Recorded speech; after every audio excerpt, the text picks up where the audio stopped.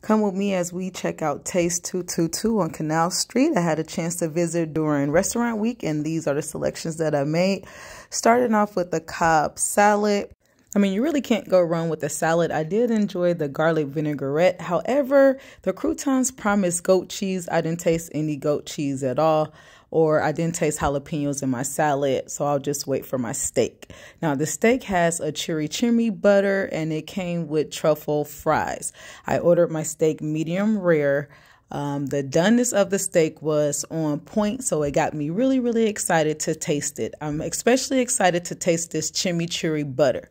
Upon my initial taste, it had none. So I had to add salt and pepper, and that is not a good sign when you're ordering steak. A steak should be able to stand on its own. I added some salt and pepper, and then I took a chance and I added some of that garlic aioli, and it was not delicious. The steak had absolutely no flavor. I could not taste the chimichurri sauce at all. The steak absolutely had no seasoning. Let's move on to these truffle fries. I absolutely love truffle fries. And these fries had no flavor either. I couldn't taste the truffle oil. It really didn't have a lot of salt. Let's move on to dessert.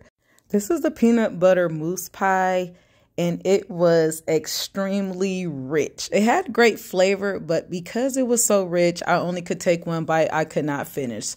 So I ended my meal with a cocktail, and this was the best part of the meal. It was strong. The flavors were good. I was able to get it during happy hour, so the price is right, and I met the bartender. Taste 222, no taste. 1 out of 5 stars.